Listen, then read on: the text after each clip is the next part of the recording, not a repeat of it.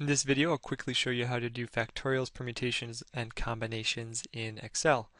Let's do this one right here. We'll say this is 10 factorial. So you use the equal sign as a function, and it's just fact, and then we just say what we want the factorial of, 10. Okay, there's the 10 factorial. So anytime you want factorial, it's just fact. Then for the permutations, it's permute, like that. And then now you need the number and then the number chosen. So that goes n comma r.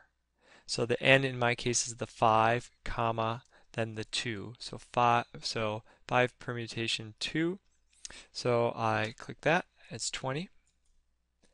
And then with the combinations, it's just equals combin. Same kind of the number you have and then the number chosen. So 5 nr combination 2, and there we go. So that's how you do factorial, permutations, combinations. It's fact, permute, and combin,